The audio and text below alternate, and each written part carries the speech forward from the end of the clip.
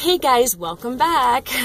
So I'm really excited. If you recall a few videos back, I really wanted to get some antique dress forms when I was visiting Aurora, Oregon. That didn't happen, but over the weekend I scored 2 vintage dress forms. So I have one in the back, as you can see, and she's a mess. She's a disaster. I mean, she looks like she has been too drunk too often, falling down too many flights of steps. The plan is to go to a fabric store and see if I can't find some new clothes for her.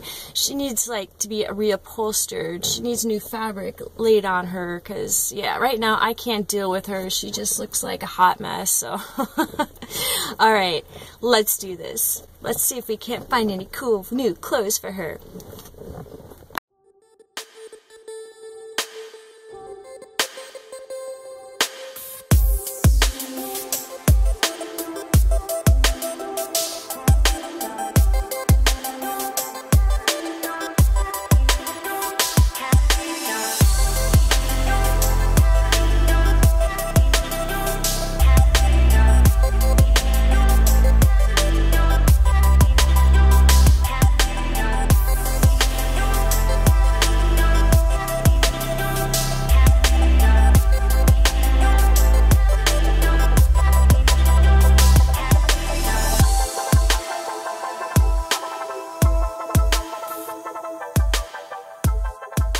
So I kind of feel like I'm, rolling her around like in a stretcher right now.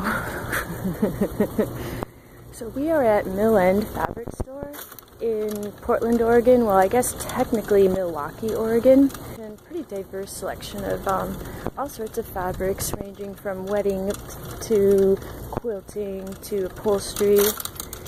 We're looking at kind of a sweater knit.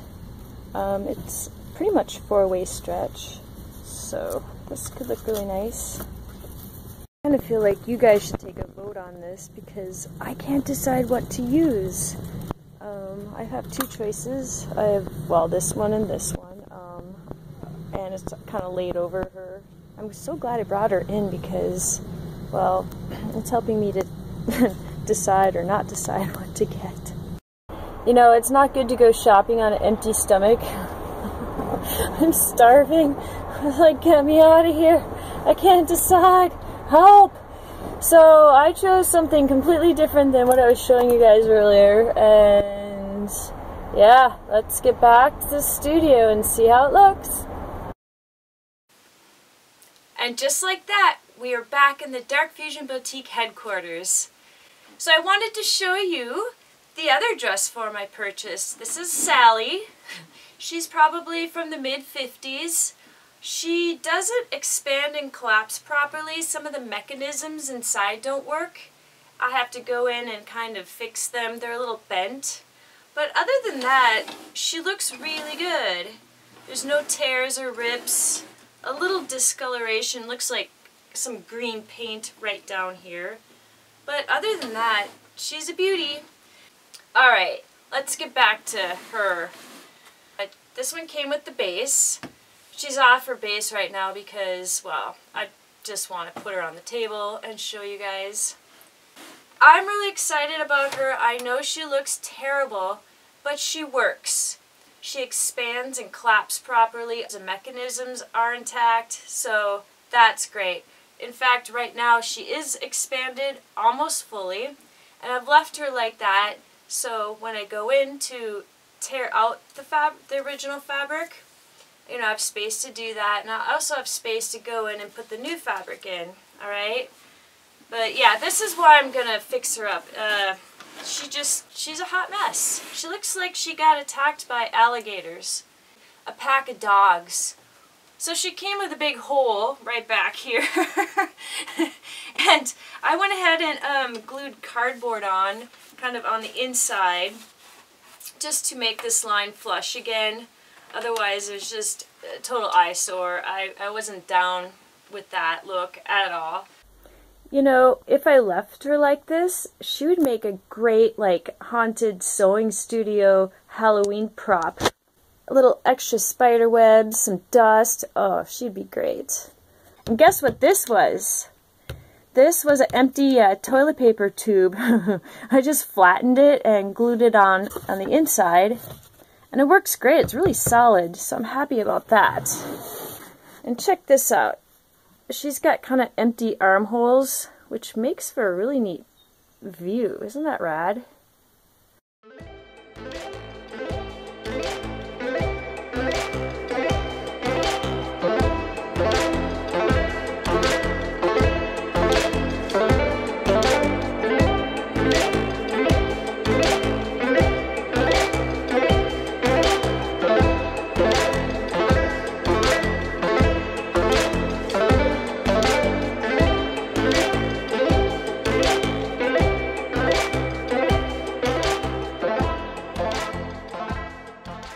Alright, so as you can see, it's going to be a bit of a problem to get off a lot of this fabric along the edges. Some of it will tear, but a lot of it is really glued tight. Like, I really want to get my hands on this like 50s glue because it is holding. So yeah, as I was working on this, I kind of felt like I was on the lookout for maybe like a mama mouse and her babies to kind of crawl out of this. Alright, well, I already went ahead and cut out my first piece. It's kind of on the shoulder here.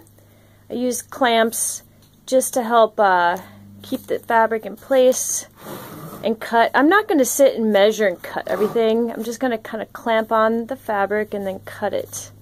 Alright, now this is going to be actually kind of hard.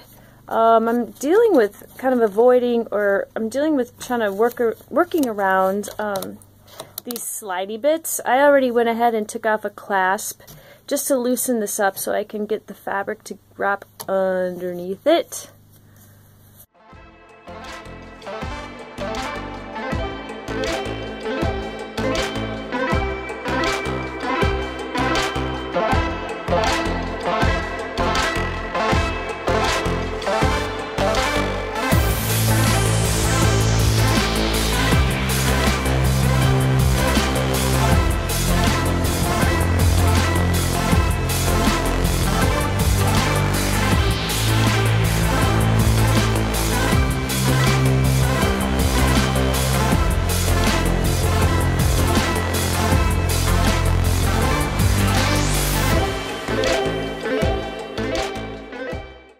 We've made some progress. I'm really happy. She is starting to really shape up. I did learn while doing this that I'm doing it probably all wrong. Realistically, I should have taken her completely apart and attached the fabric to each individual piece and then, you know, put her back together. That's why you really never see these old dress forms reupholstered, because it's insane. It's so much work. If you've done this before, please comment below and let me know what your process was. I'd love to hear it. So I took off all the clothespins, as you can see, and I want to kind of address some of the tricky parts. For example, these metal bits up here with the rounded shape. Well, over here, for now, I've left this fabric loose along here. Later, with little tiny scissors, I will cut this into more of a rounded shape. Try to get some of the fabric underneath the metal bit and glue it down so it looks nice and tidy.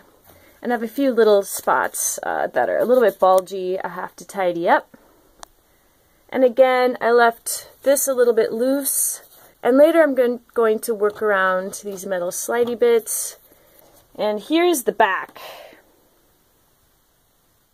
Not bad.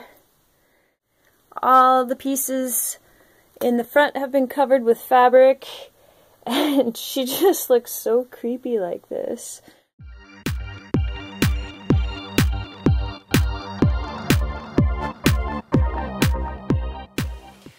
Well, I'm super happy. She had been drying for about 3-4 hours. I just removed the clothespins, and guess what? She looks awesome! I'm so excited.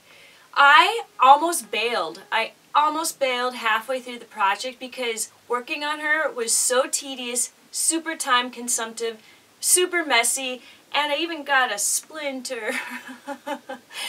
Only injury though. So I'm glad I finished her. The payoff is great. Will be very proud to display her in my studio now. So yeah, let's take a look at her. The moment we've all been waiting for. So excited. So I went ahead and saved this label. It's white dress forms. It has the size of the bust and the waist of the hips. Basically size A. If you recall, it went right here. Well, I'm saving this little label, and I'm going to kind of reattach her somewhere inside. You know, keep all the original parts and pieces together. Let's take a look at her all the way around. Pretty awesome. So, interesting thing, I was looking at YouTube. I got really curious to see if anyone else put out a video like this, you know, reupholstering, redoing an old dress form, and I couldn't find any. So I might be the first one ever to post a video like this on YouTube. Pretty cool. Alright guys, this has been a lot of fun. I really hope you enjoyed today's video. And if you did, please hit the like button. Please subscribe to this channel. Please share this video with your friends. Go ahead and comment. And I'll talk to you guys again very, very soon. Alright, bye!